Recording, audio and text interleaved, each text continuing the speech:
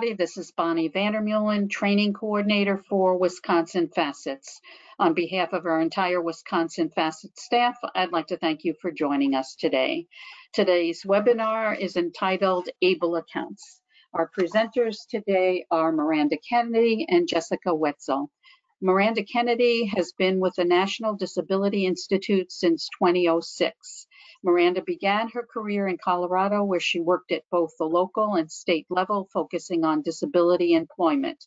At the national level, Miranda played a lead role with the U.S. Department of Labor's Disability Employment Initiative, increasing integrated competitive employment outcomes for people with disabilities. In 2018, Miranda came on the board as director of the NDI's ABLE National Resource Center, where she and her team of ABLE experts worked with the country's most influential national disability organizations to build awareness around the ABLE accounts that can meet the needs of millions of individuals with disabilities.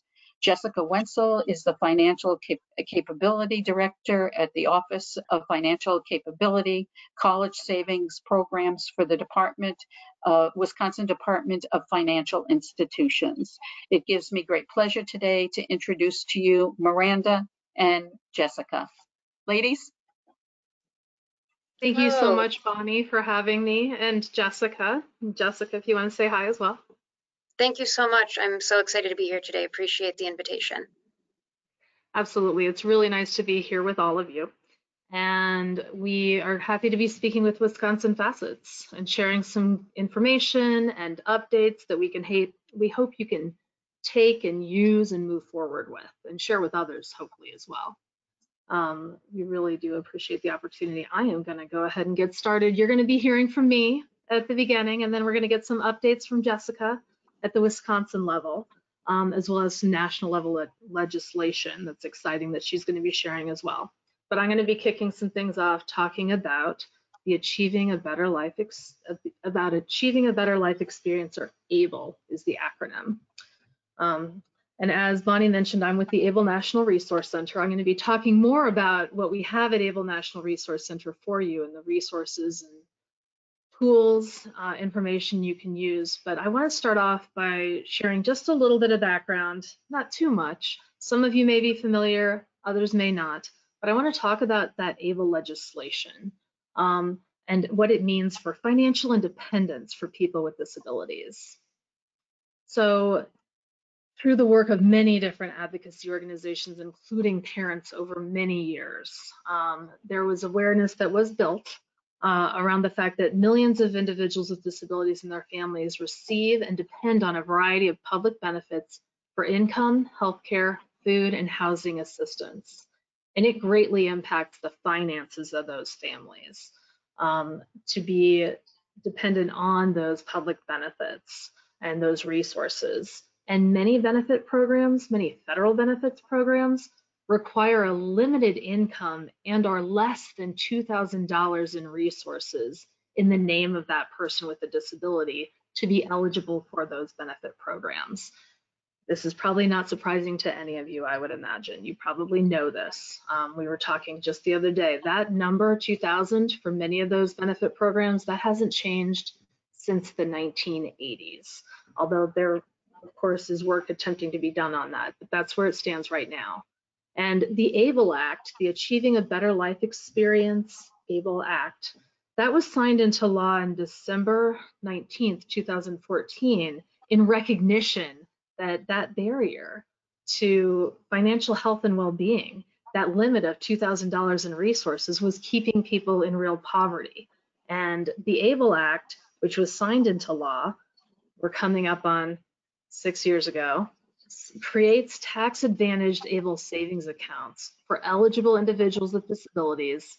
And we estimate that 8 million people with disabilities are eligible to utilize these ABLE accounts and be able to save more than that $2,000 resource limit. We're going to talk about what that means and what that opportunity is in the next few slides as we move forward. And I'm going to be sharing some resources with you too. So buckle up. There's some great stuff in here for you. We're excited to be able to share. So what exactly is an ABLE account? So what the ABLE Act did was it allowed states to create a 529A or ABLE account. You all might be familiar with 529 college savings accounts. 529A is the next line of code in the IRS below that. And it allows states to create that 529A account for ABLE eligible individuals who have a disability that began before age 26 in order to save and invest money in a tax exempt account, in order to use the funds that are in that ABLE account for qualified disability expenses, and those are very broad, I'll talk about those in a minute, as well as at the same time being able to maintain eligibility for federally funded public benefits, which is significant. And I've included here an ABLE decision guide, our very first one, it's our shortest one, helps you figure out if you are ABLE eligible. So if you have a question about whether you'd be eligible or your family member would be eligible for an ABLE account, that decision guide will help you figure that out very quickly, and what you need to do to be able to show that you're ABLE eligible if you move forward. So why is there a need for an ABLE account? Well, that ABLE account, it allows that person to save over $2,000 over that $2,000 resource limit and stay eligible for means-tested benefits. That ABLE account is in the name of the person with a disability themselves. This is an account that has their name tied to it. That's money that they have control over, and that their circle of support, those that they have designated, can help them manage and utilize, but it is in their name, which is a game changer. It's important to know that people who do not receive a public benefit may also qualify to open an ABLE account if they're eligible, if they acquired their disability before the age of 26, and that Am I ABLE eligible decision guide I just showed you on the other slide right before this one would help you figure out if that is the case. Many people have ABLE accounts who are not currently receiving a public benefit. There's still a real significant benefit to using that account because it is tax advantaged. Those ABLE account savings can be used for qualified disability expenses. They're called QDEs. We'll talk about those a bit more in a minute. They're so broad, and they do seem to reach quite beyond disability specific, but they are called qualified disability expenses. It is important to know that ABLE savings can be used as a supplement. It doesn't have to replace existing benefits, and it shouldn't replace existing benefits, but it can supplement benefits such as food, housing, income, or employment assistance. If you need to pay more than what is covered, you can use your ABLE savings account to do so. I did include here on this slide the ABLE decision guide, how to understand ABLE savings and public benefits. And that also links up to all of the federal guidance on how ABLE account savings do not impact different, your HUD, housing, FAFSA, applying for federal student aid, Medicaid, any number of other benefits, public benefits. We've got the resources for you in this decision guide, so you can read up straight from the federal agencies who manage these programs and see for yourselves in writing that ABLE doesn't impact those benefits. And this guide also explains other ins and outs around that, because we know that's really important for folks who are receiving public benefits to understand that ABLE savings component. You should know that in terms of state ABLE programs, you see here on the screen, in green are all of the states that have open ABLE accounts. The first ABLE account in the country opened in Ohio in the summer of 2016. So these are all fairly new. We've had a number of programs open end of year last year and even this year. You will see that Wisconsin is in the gray currently, and Jessica's going to talk about that in a little bit. But there are over 45 state ABLE programs from which to choose. In fact, there are 46 states that have ABLE programs, and there are 49 ABLE programs total, because some states have 2. If you are ABLE eligible, you can open one ABLE account. Everyone who's eligible can have one. You can't have more than one. But you can open an ABLE account in any state that has an ABLE program that accepts outside residents. I've got a link to our ABLE program comparison tool that's on our website at ablenrc.org. And that ABLE program comparison tool can help folks figure out, because 45 states, that's a lot of states to try to narrow down which program you might want to move forward with. And we'll talk more about this in a minute, but I do want to make you aware that a lot of times folks feel like they want to wait until their home state has opened an ABLE account, an ABLE program. And we have heard from everyone we've spoken to who has opened an ABLE account that, gosh, I wish I hadn't waited until my home state opened a program to move forward with opening my account. You can open an account with one state and roll it over to another, either your own home state when they open one or another state. There's some flexibility there. You can only do that once a year, but you're not locked in, so don't feel like you are.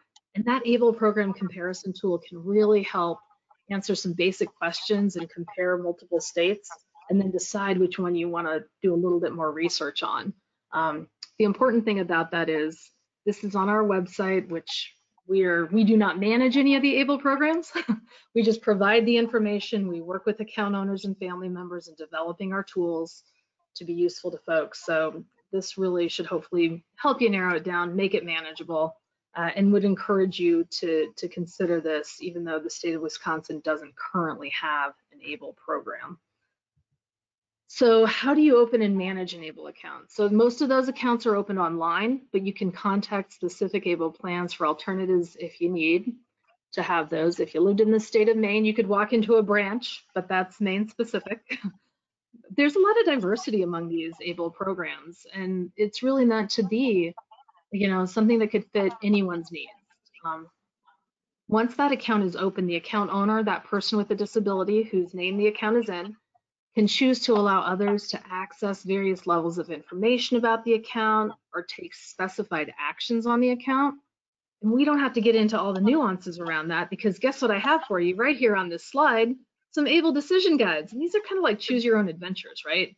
They're really tailored to meet, what your situation is, and as you move through them. The ABLE decision guides we have here are how to select and open an ABLE account.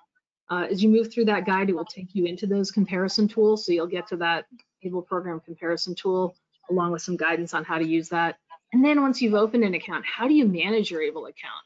Either for yourself or have a family member or supporter assist you in managing that ABLE account. So these are two really great starter decision guides after you've figured out if you are eligible for an ABLE account or your family member is. So let's talk for a minute about those contributions into an ABLE account. An annual total of $16,000 can be contributed into the ABLE account by the person with the disability themselves, and also from friends and family, a special needs or pooled trust, or a 529 college savings account rollover. That's $16,000 a year. If you put $16,000 in and you spend down, you can't add more money back in at the end of the year to get it back up to $16,000. So you want to be thoughtful about how you use those funds, how you contribute those funds. You can use it as a transactional account to not bump up against that $2,000 limit. Many people do that. But for longer term goals you might have, you might want that to build.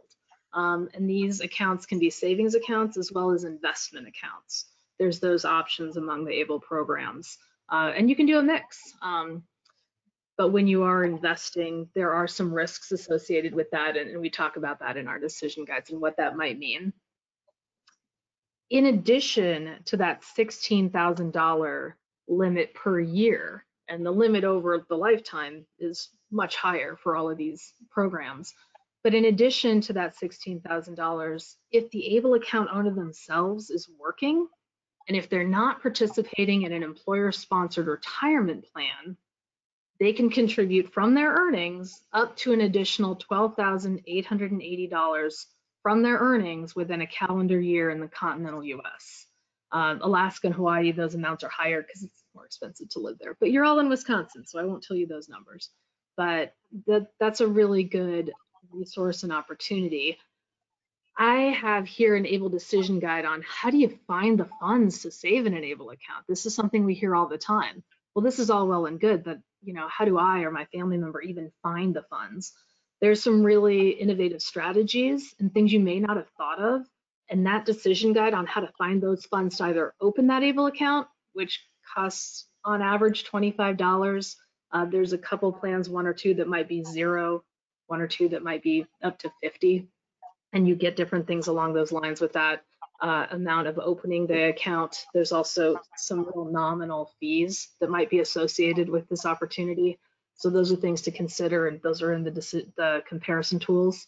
But finding the funds can help you figure out, how do I find the funds to open the account? How do I find the funds to contribute to the account and build and grow the account and save towards things I want to save towards? Let's talk about, in terms of those things you might want to use the account funds for, qualified disability expenses, QDEs.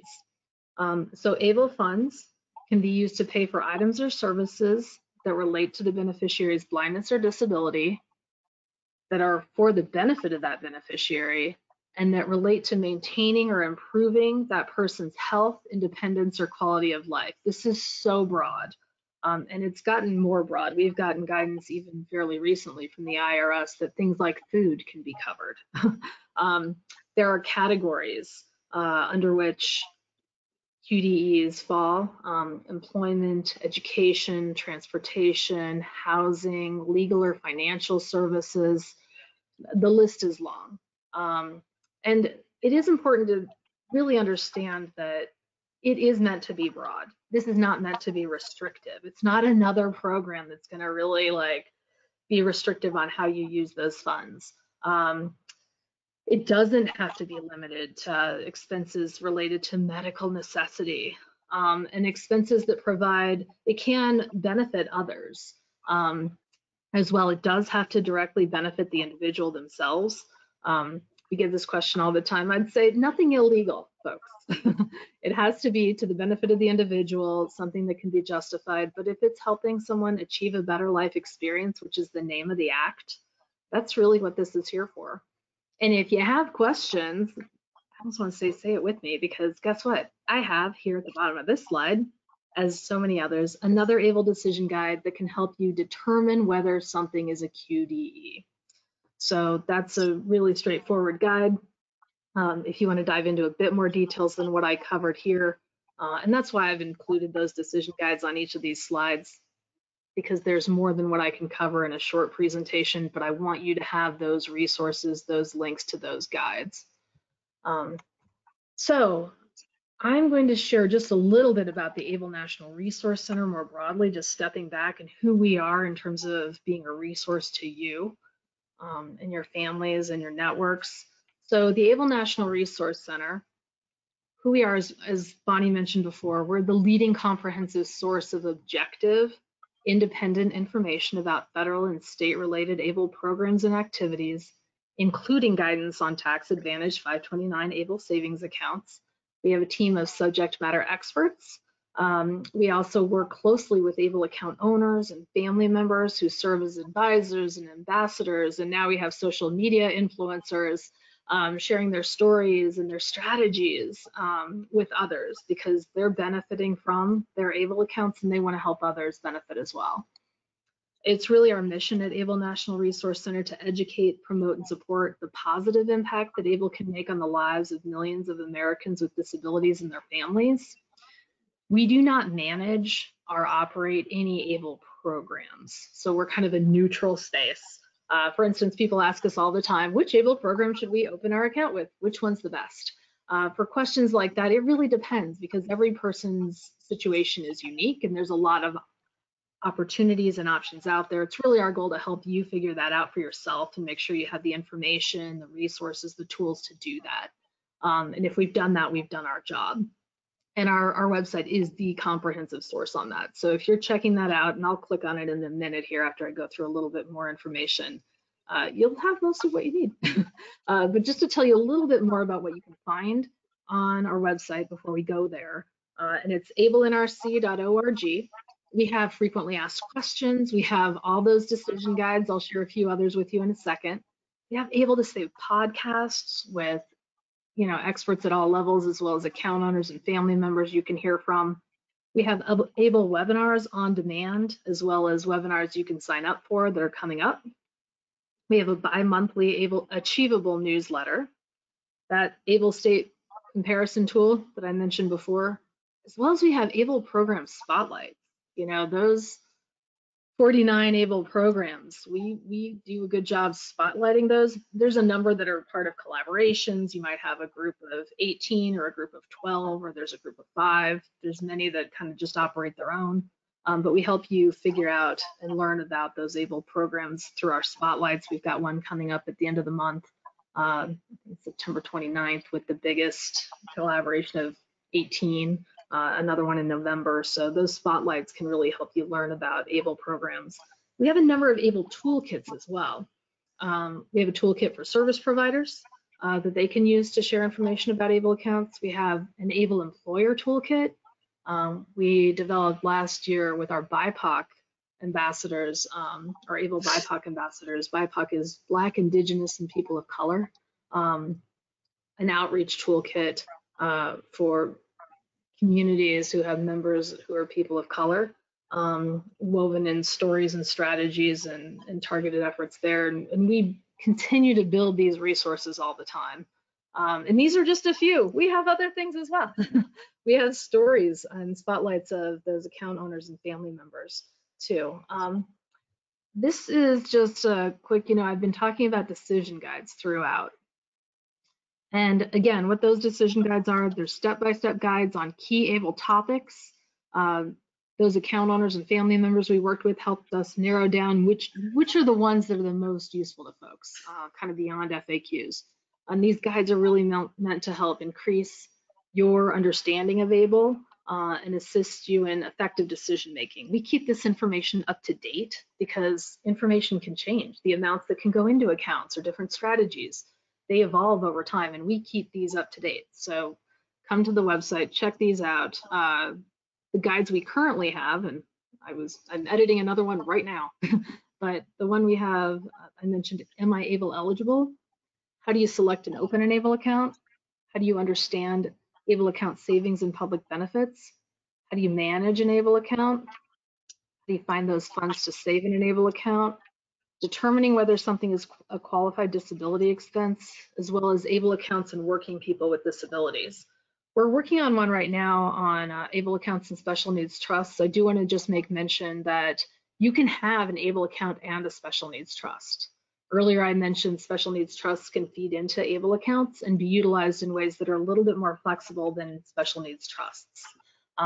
There's certainly your folks who might benefit from just having a special needs trust, or maybe they benefit from just having an ABLE account, or certainly you can have both. We have a number of our ambassadors, our ABLE influencers who have both. And it really just depends on what you or your family's needs are. Some of the benefits to the ABLE account are you can have a prepaid debit card and access those funds, make decisions for yourself, learn some financial literacy, and have that autonomy and agency of making some purchases. It's also a much smaller dollar amount to open that account. It costs more to have opened a special needs trust and ask permission to access those funds. However, there are limits on the amount you can put in an ABLE account, like we talked about before, that $16,000 a year. And you're not going to have those kinds of limits with a special needs trust or pooled trust. So really, it's kind of apples and oranges that combine to make a nice little fruit parfait for you. So something to certainly think about. They're not in competition with each other. They can definitely augment each other, and it really is your choice which direction to go. And you can have both, like I said. So that decision guide is coming. We did, just in August, which we are barely out of, have our month-long education and outreach campaign called Able to Save. And here on this slide is just some great headshots. You see an array of a number of our ABLE account owners who, and one of the family members as well, who has 2 sons who have ABLE accounts, talking about, that Taylor's shared that because of my ABLE account, I'll have a better and more financially secure future. These folks were featured on our panels last month in August, and I wanted to make sure you knew what took place, because this information is very fresh. If you didn't engage in the campaign, you can still check out the link to the web page we have with the panels and the resources that went out. We also had a pretty extensive social media campaign. but we hosted panels with account owners and family members. We had the IRS and SSA on, as well as state able program administrators speaking, and the National Association of State Treasurers, who provide support to those folks and oversight to the ABLE programs. Week 1 was Welcome to Able to Save Month. Week 2 is Becoming an ABLE Account Owner. Week 3 was How to Help a Family Member Become an ABLE Account Owner. Week 4 was Opening and Using Your Account. And Week 5 was that Call to Action.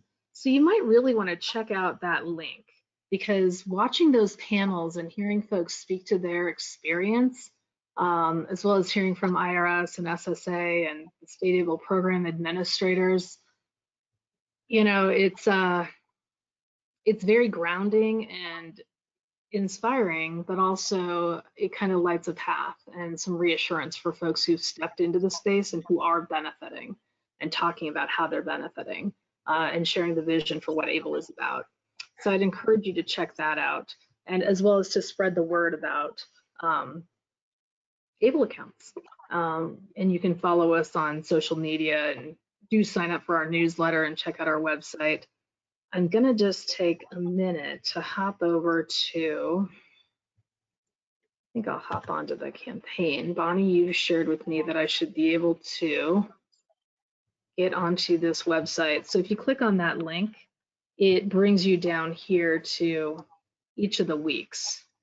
And when you drop into it, you can check out those panel discussions,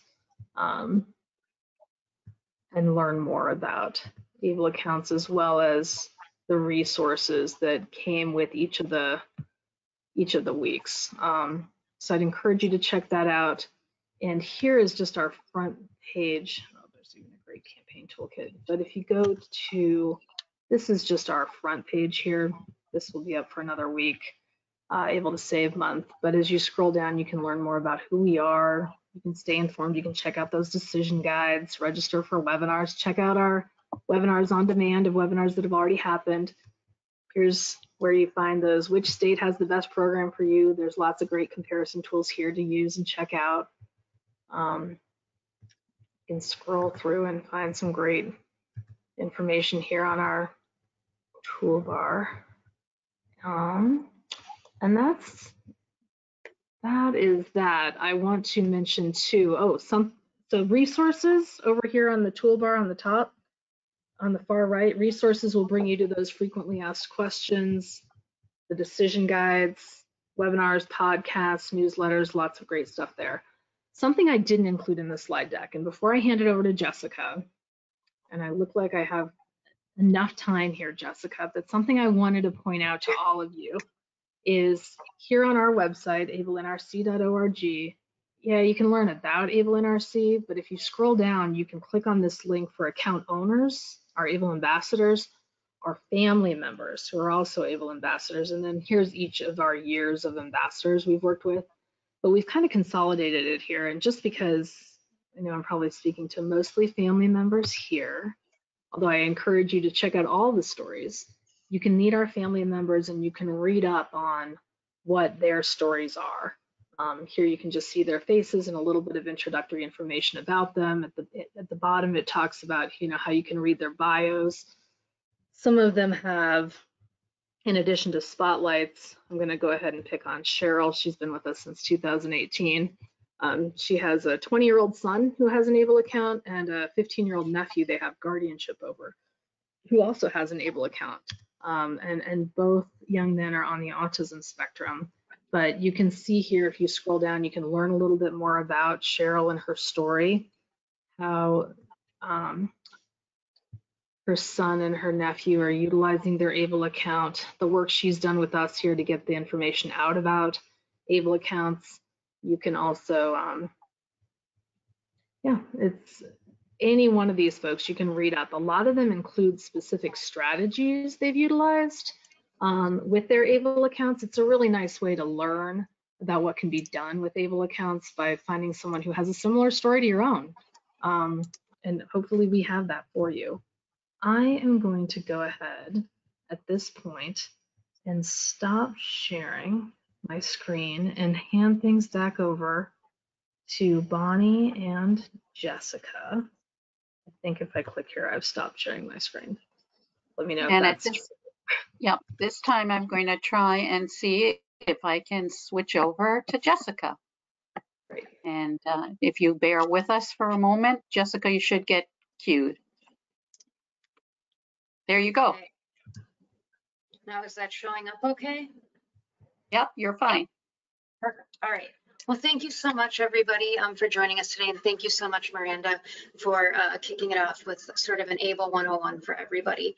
I highly, highly encourage anybody on the webinar today, whether you're a current account owner, a potential account owner, a family member of an account owner, or just an advocate in general, to check out the ABLE National Resource Center website. There's truly not a piece of information that has been overlooked on that website. I refer folks there all the time. It's a great resource. I know that Miranda clicked through a lot, but depending on where you're at in your journey with accounts, there's truly something for you on there. So thank you so much, Miranda, for taking us through that today. As was stated, my name is Jessica Wetzel. I'm with the Wisconsin Department of Financial Institutions. I'm with the Office of Financial Capability. We house the 529 College Savings Program, so you may be familiar with Advest or Tomorrow Scholar. Those are our two college savings plans in the state. We also house the College and Career Readiness Program, as well as the state's financial literacy in our schools effort. So a lot here, and potentially someday, if Wisconsin does ever get an ABLE program, that will likely be housed in our department too. So today I'm going to just give a quick update, legislative updates at both the national, so federal level, as well as just a quick update on what's going on in the state of Wisconsin as it pertains to ABLE accounts. So go ahead and advance my slide. As you may or may not have heard, the EARN Act, that's been in the headlines somewhat frequently lately, but the EARN Act actually includes a provision that relates to ABLE called the ABLE Age Adjustment Act. So the United States Congress introduced the ABLE Age Adjustment Act in February of 2021. And once passed, and if passed, this legislation will amend the IRS code with respect to qualified ABLE programs by increasing the age of eligibility for a beneficiary of an ABLE account from age 26 to age 46. So as Miranda covered, currently you need to have disability onset prior to age 26 to qualify to open an ABLE account. This act would change that to 46. This is a really big deal. So if this passes, this means that about 6 million more individuals would become qualified to open an account, moving us from about 8 million qualified individuals to 14 million people.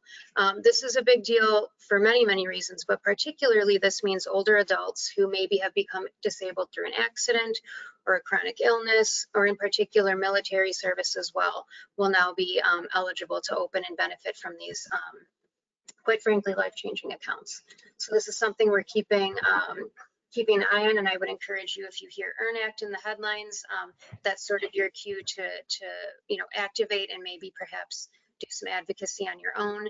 There's been a little bit of movement lately. So as I mentioned, this was introduced in 2021, but in June of 2022, the Senate Finance Committee actually approved amendments to the EARN Act, which of course includes the ABLE Age Adjustment Act. So that's a step in the right direction.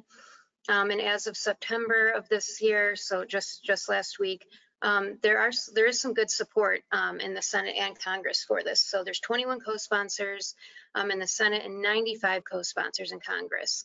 And once I'm done sharing my slides, I'll drop into the chat links to those co-sponsors so you can see exactly who in the state of Wisconsin is supporting that. So what's next in terms of the ABLE Age Adjustment Act? It has to go to the Senate floor. And unfortunately, right now, we don't know when that will be. There hasn't been any buzz on this lately, unless I'm mistaken, Miranda, if you have any other idea. But that's really the next step in getting this passed and increasing that age limit. So stay tuned on that. If there's any updates, I'm happy to reach out to Bonnie if I hear anything, and she can pass that along to everybody. You know, Jessica, the only thing I would add to that is just that, just like the ABLE Act legislation in 2014, and there was legislation that also passed in 2018 to build on that, there is such widespread bipartisan support, and that's really significant. as well as the fact that potentially 1 million veterans could be eligible for this. Yep, correct. Thank you. All right, now I'm going to move a little closer to home and provide sort of an update on what's going on in Wisconsin. So as you saw when Miranda shared that map of the United States, Wisconsin was one of those 4 gray states that does not have an ABLE program. That may be not news to some of you on the call, and that may be news to some of you. Unfortunately, as Miranda stated, as it stands now, Wisconsin residents can open an ABLE account with any state that does accept out-of-state residents to participate in their program.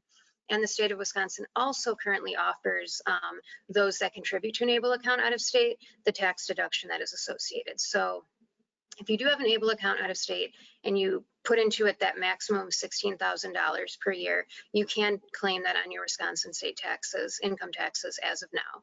So that's one of the ways that we've sort of been working in this space over the past 5 or so years, is offering that deduction. But in February of this year, Wisconsin Governor Tony Evers actually signed legislation requiring the Department of Financial Institutions to study and report on the state's options for establishing an ABLE program. So that's a little bit of what I'm going to talk about today.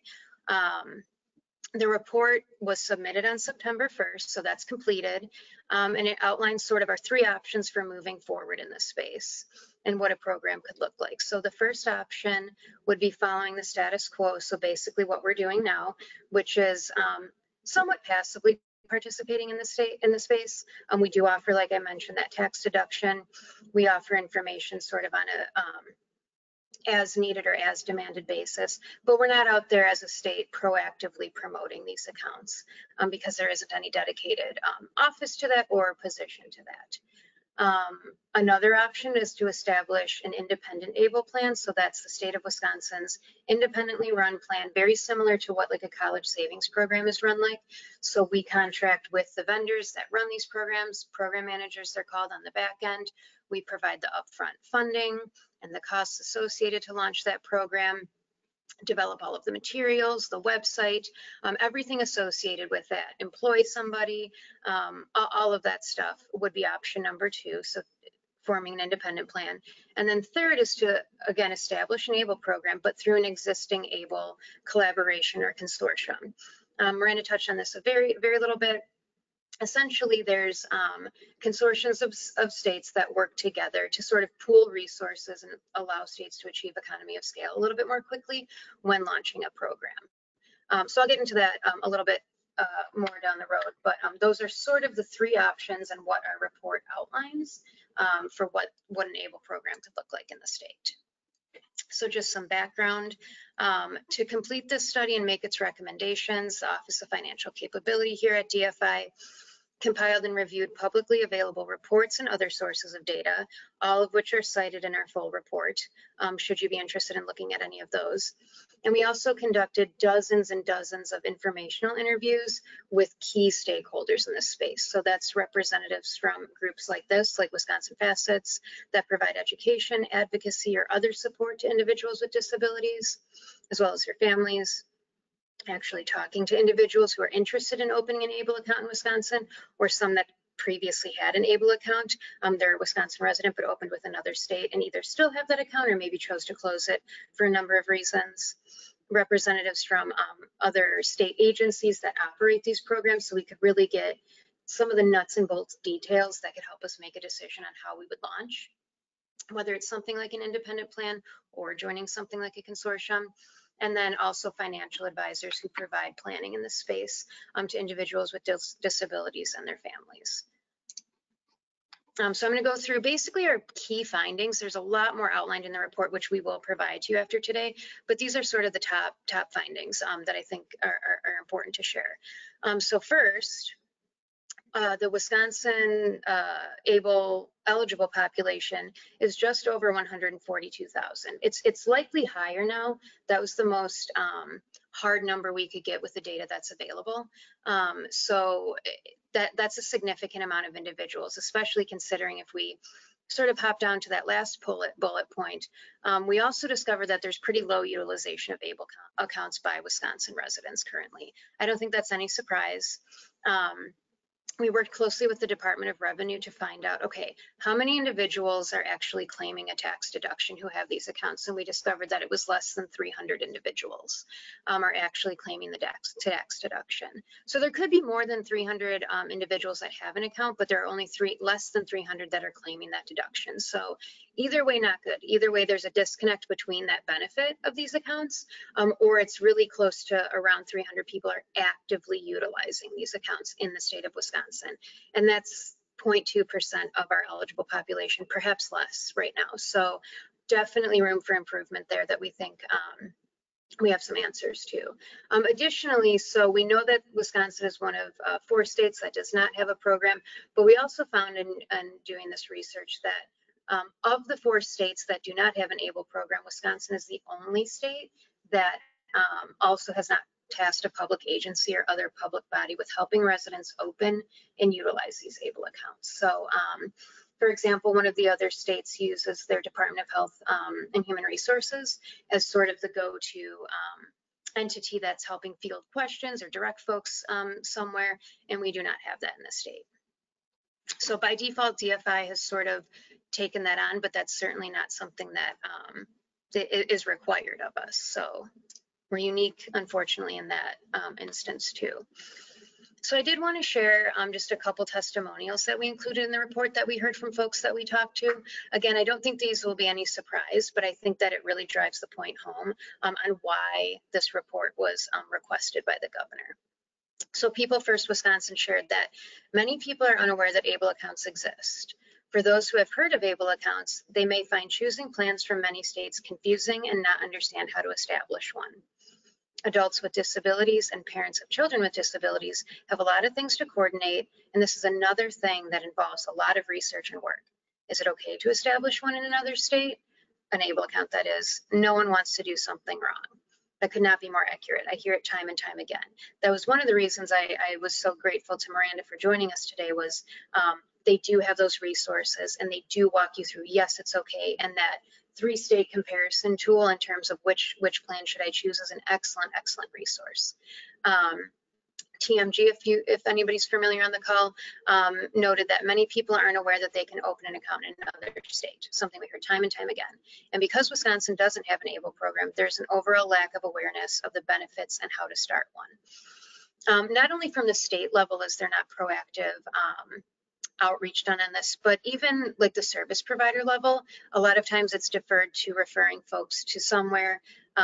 And having an in-state program, just there's really no remedy for that without having somebody dedicated to that. There's no point person. Which brings me to the 3 main recommendations that we included in our report. So first and foremost, the report outlines that the legislature should create the position of an ABLE officer within the Department of Financial Institutions Office of Financial Capability. So again, that's the office that I'm with. Why? Because there isn't one, and this position would be the individual dedicated to providing financial education resources for ABLE eligible individuals and their families. They'd facilitate participation in the Wisconsin ABLE plan. They'd coordinate with public agencies like Wisconsin Facets, or if there's anybody else on the line today who does advocacy in this space, other nonprofit organizations serving individuals with disabilities. They would be their touch point. They would be their person to contact should they have questions, should they need presentations, anything like that. Right now, we don't have that. Recommendation 2 is then, of course, the legislature should authorize the Department of Financial Institutions to establish a qualified ABLE program. I hope that is exciting to folks on here, and I also hope that isn't a surprise that we're advocating for that, or recommending that, I should say, not advocating. We're recommending that. And I think for a multitude of reasons, but those testimonials that I just went through really drive home the point that without a state-led program, residents are confused. They don't have a point of contact. They don't have a reference to reach out to, and they know that that entity is politically responsible to them. So it just makes sense then to establish at this point in time for Wisconsin to establish a program. And recommendation 3, is the Department of Financial Institutions should establish an ABLE program through an existing ABLE collaboration. So as I mentioned at the top, when I was sort of walking through what is this report outlining, the option kind of when it comes to launching a program was going at it completely on our own, establishing a program completely from scratch, or joining one of the existing collaborations out there. So that's sort of the route that we're recommending for several reasons. First and foremost, it would allow us to keep fees low. So there are fees associated with accounts, similar to like a bank account. There's maintenance fees. There's also program management fees. So those fees go, though nominal, they do go to the program manager, and that's the individual, that's the entity that's responsible for overseeing the actual investments. By joining a consortium, we sort of pool resources with other states, and it allows us to keep fees much lower than if we went at it on our own and we had to cover the costs of launching, creating a website, creating all those materials, hiring a position, all of that stuff. So it also allows us to plug into a network of states and individuals that have been running these programs for around 5 years and sort of share information and learn from them, because we will be new in this space. So what's next? I would encourage everybody, like I said, the full report will be sent out after this, or I think, Bonnie, maybe people will reach out to you if they'd like to access the full report. That'll be sent out as a PDF. There's a lot more detail, and I'm happy to answer any questions too if we have some time, but a lot more detail on what I've outlined today. So I encourage you to take a look at that. Think if you have any questions, share that with individuals in your networks that might be interested in learning more. And then, of course, the next step would be legislative action.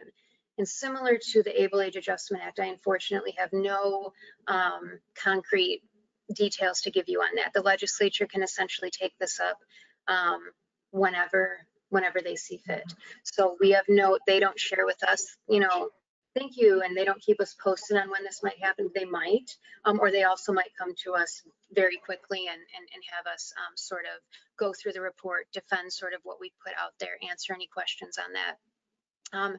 They also might not take our recommendation, right? They might say, no, we like your status quo. We think this is fine. We don't want to invest the money in this. Or they might say, we actually do want to invest the money. We want you to launch your own program brand new from scratch. We just don't know. This sort of gives our best educated recommendation on what we think makes sense for the state and what we think makes best sense for the eventual account owners as that program. So as it stands now, like I said, there's no timeline on when this will be visited. But it's certainly something that I'm happy to keep Bonnie and Wisconsin Facets updated on as well.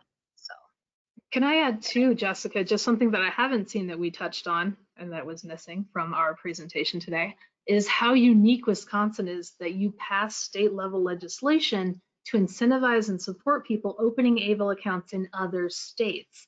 It's kind of a little known, it's rare. It's not even just rare. Wisconsin's the only place that has done this, that has an open and ABLE program. So you guys are unique, but there are some incentives and supports in terms of your tax code for why you might want to open an ABLE account in another state. And then if Wisconsin does open an ABLE program, you certainly could leave it where it was, or you could roll it back over to Wisconsin. I think that those incentives, they stand either way, right, Jessica? It's huge. So it is something that's unique. And if that's new to anybody on the call today, I would take note and also share it with anybody else in your network. We offer that large tax deduction. It's up to the maximum amount you can put into an account per year, which is right now $16,000. I don't see that, and we did not include in our report to backtrack on that. So we did not include, should we launch a Wisconsin specific plan, that you can only claim the tax deduction if you open an ABLE account in Wisconsin. I don't know. That wasn't included in our report. I don't know if that's something that the legislature might come back and say, we'd like to amend that. I doubt it. I don't think so.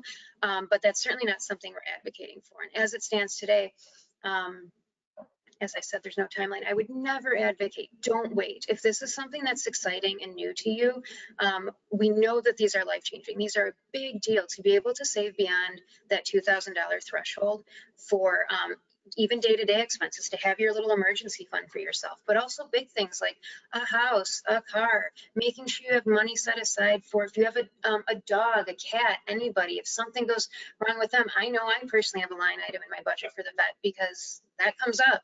So it's just, I would never encourage you to wait if you want to, by all means, but there are plenty of plans out there. There's close to 50 plans out there that can suit your needs. And as Miranda stated, rolling over is always an option should you want to, when and if Wisconsin does launch a plan that will be simple to do. And I'll also share on the topic of rollover. You can also roll your 529 college savings plans into these accounts as well. So maybe you started that for somebody in your life and you decide, okay, I think an ABLE account might be a better avenue at this point.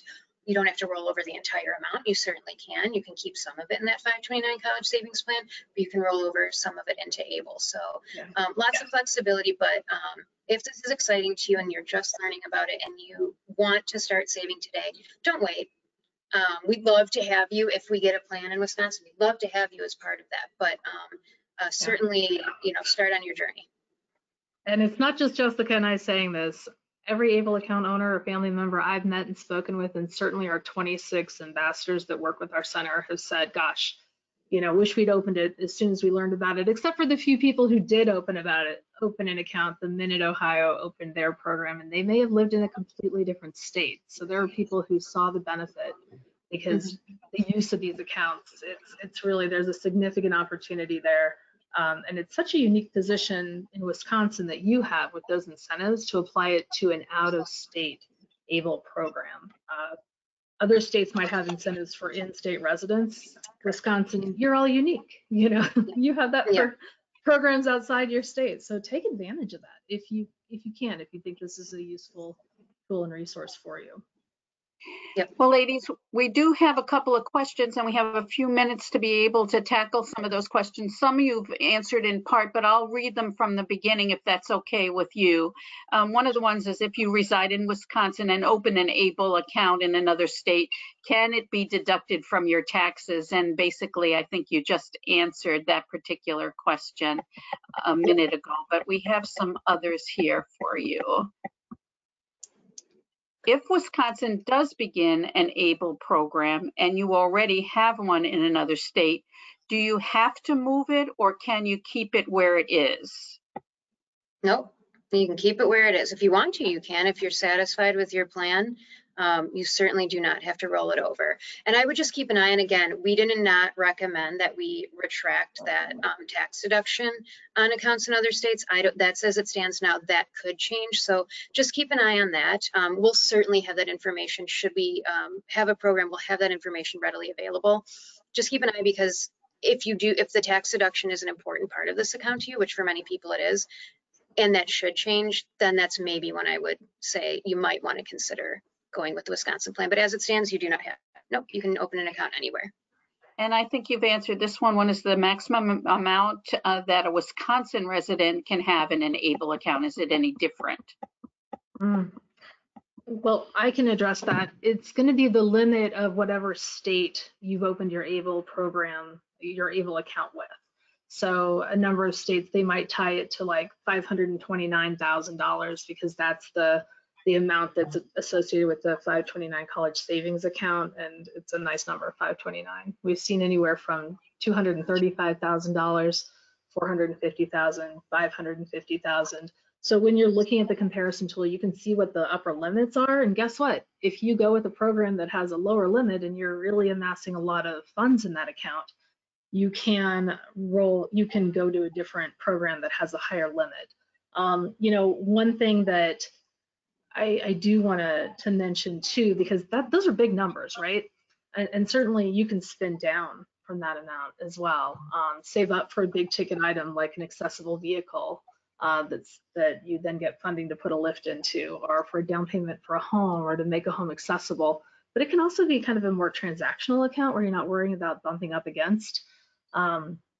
Just keep that in mind. The only caveat, and I didn't cover this, is if someone's receiving an SSI monthly payment, if you go above $100,000 in your ABLE account, that monthly payment will go away. You're still eligible, and if you drop down below $100,000, you will get that SSI monthly payment check reinstated until you go above the 100,000. It's the only public benefit that's impacted. You're still eligible for it, but the payment goes away. You'd still keep your Medicaid, all your other public benefits, and that's going to be true for whatever those upper limits are that you can have in your ABLE account. Okay, thank you. Are there other state plans which don't charge higher fees if you don't reside in their state when you open the account? So are you charged more basically, I think, if you're not a state resident? No, it's not like going to college where you're you might pay a higher rate for out-of-state tuition unless you're with like a sister state. I hear where you might be thinking that. And if you're looking at the comparison tools that we have, that amount to open the account, the fees, that's going to be for anyone, in-state or out-of-state.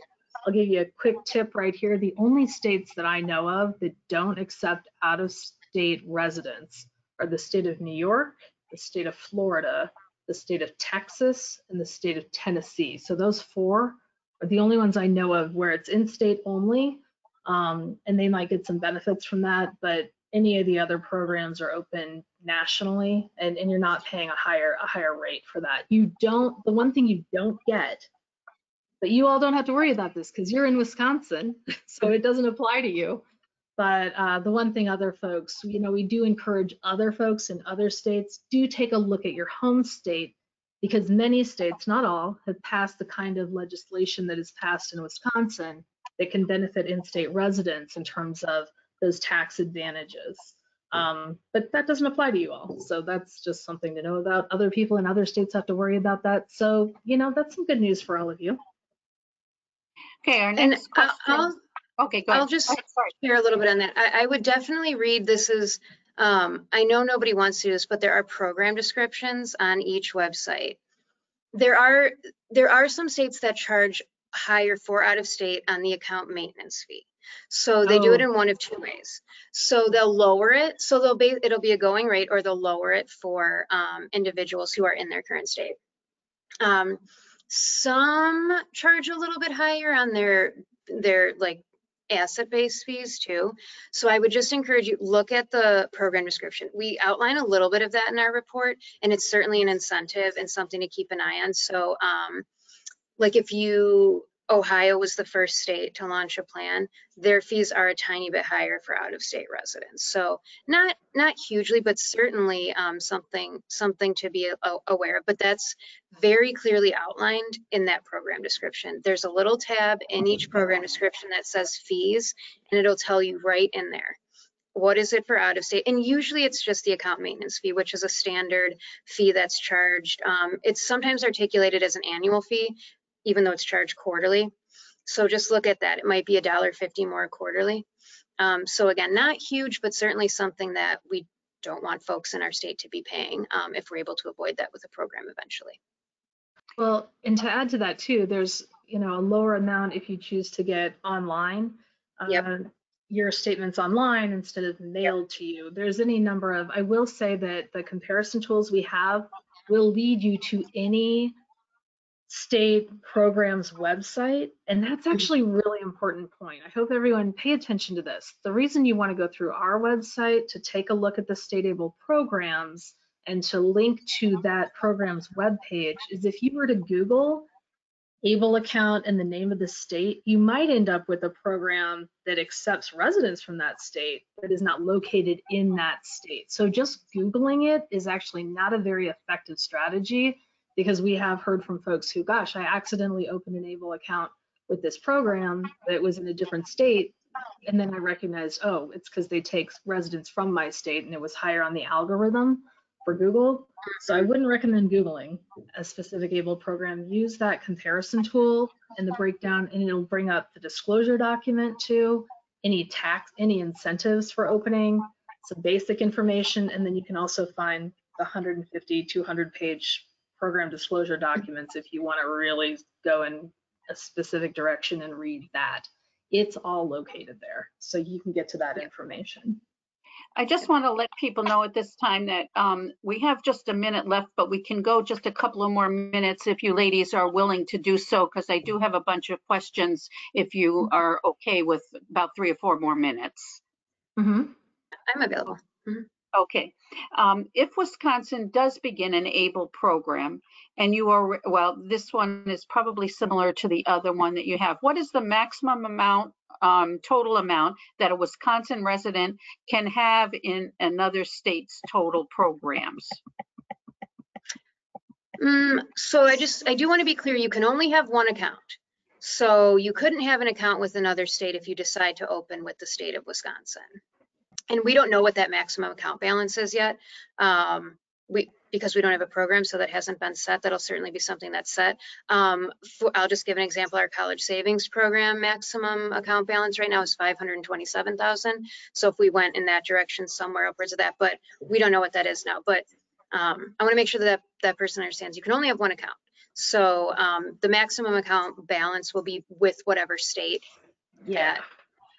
It isn't tied to, if you're in Wisconsin, the amount that's maximum isn't going to be tied to what's in Wisconsin as a maximum. It'll be tied to whatever program you're with. If it's Wisconsin or elsewhere, that's who you're aligned with, and that's what applies to you.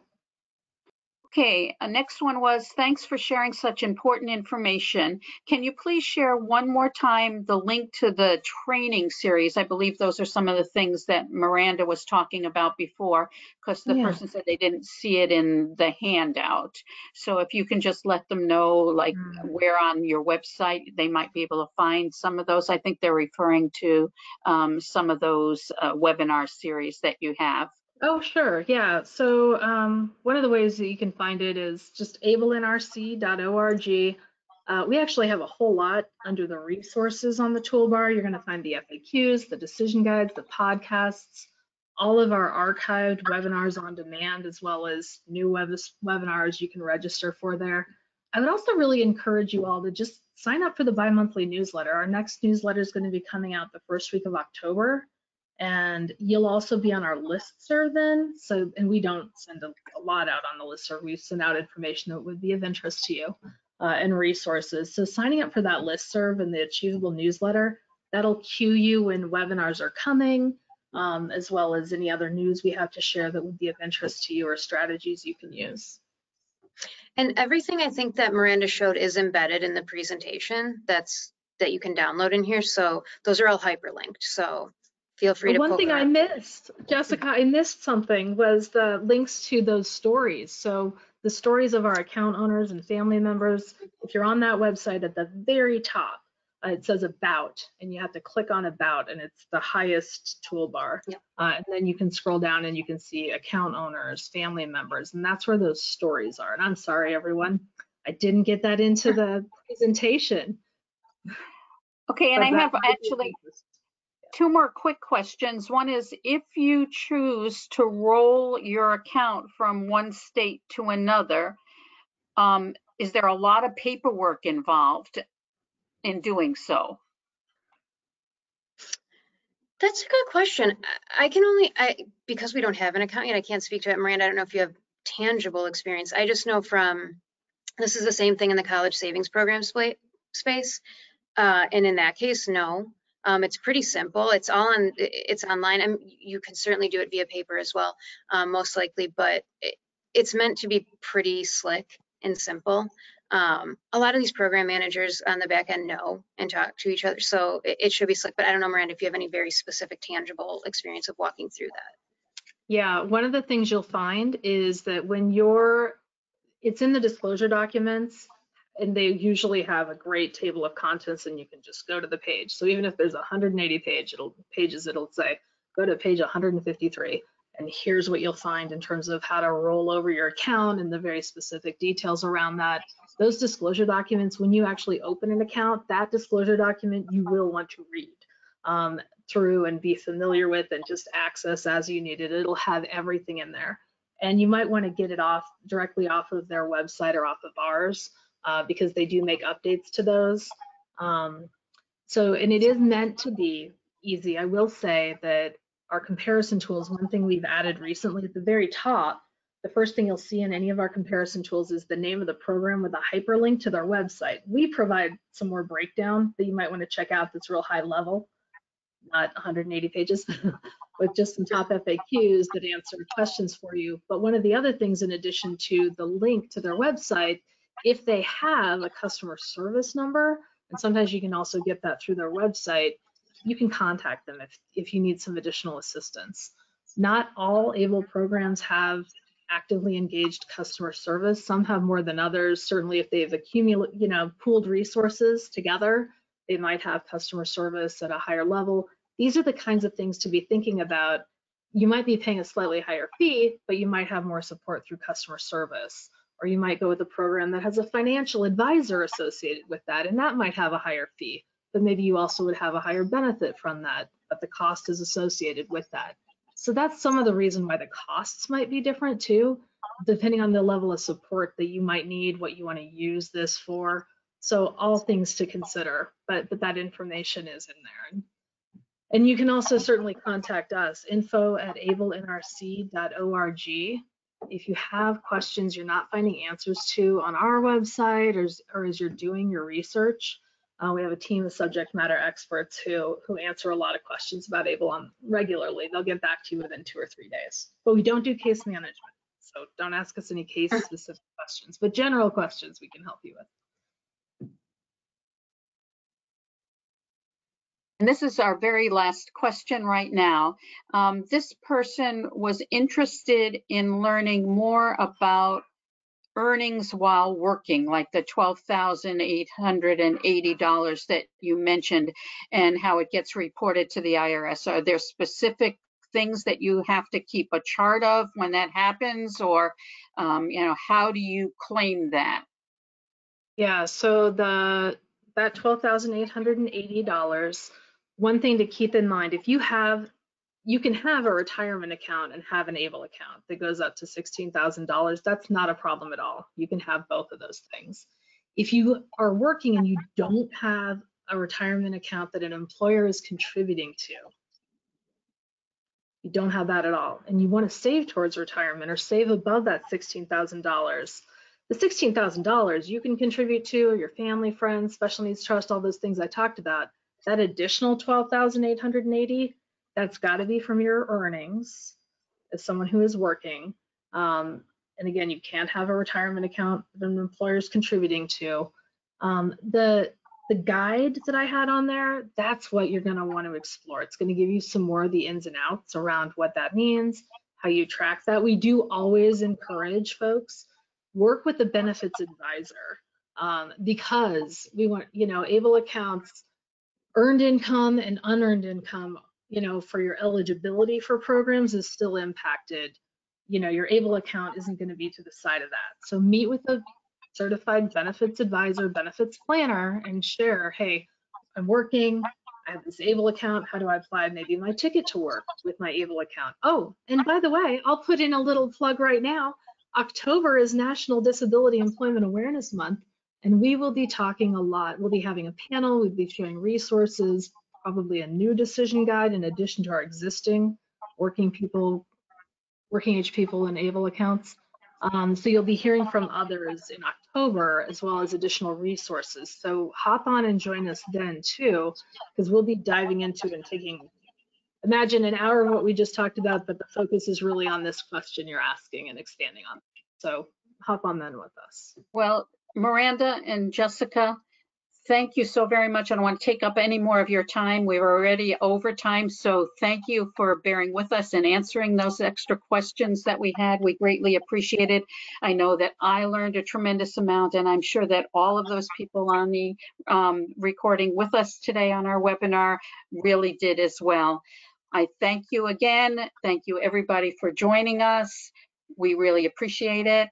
At this time, that will end and conclude our webinar for today. Please be reminded that Wisconsin Facets has over 100 trainings and webinars for 2022, and we are now planning our webinars for 2023.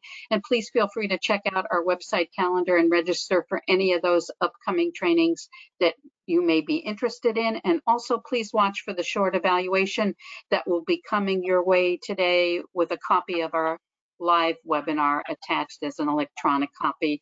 Again, Miranda, Jessica, thank you. Everybody have a wonderful day. Bye-bye all.